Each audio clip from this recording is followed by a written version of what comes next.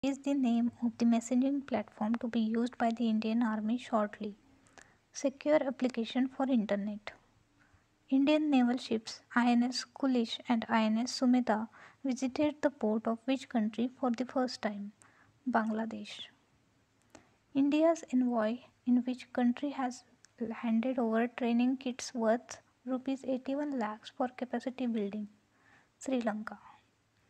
Indian Navy carried out passage exercise, that is PASEX, with which country in the Persian Gulf under Operation Sankalp?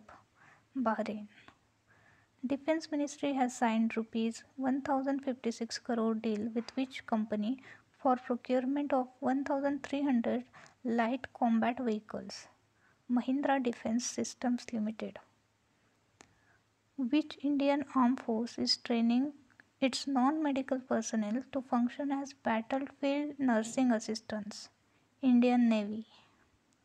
Which armed force has been directed to provide a security cover for the Hyderabad premises of Bharat Biotech?